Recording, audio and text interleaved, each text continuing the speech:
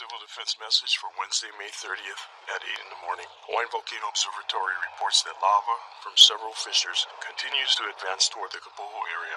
Residents of Kapoho beach lots and vacation land are advised to evacuate. You are at risk of being isolated due to possible lava inundation of Beach Road near Four Corners. Due to the lava activity, the following policies are in effect. Flows are advancing on Highway 137 and approaching Beach Road. Beach Road is restricted to resident traffic from Four Corners to Hawaiian beaches to allow continued evacuation.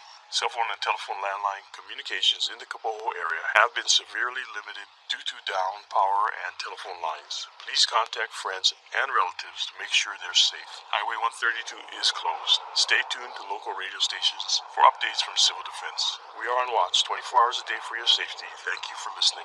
This is your Hawaii County Civil Defense Agency.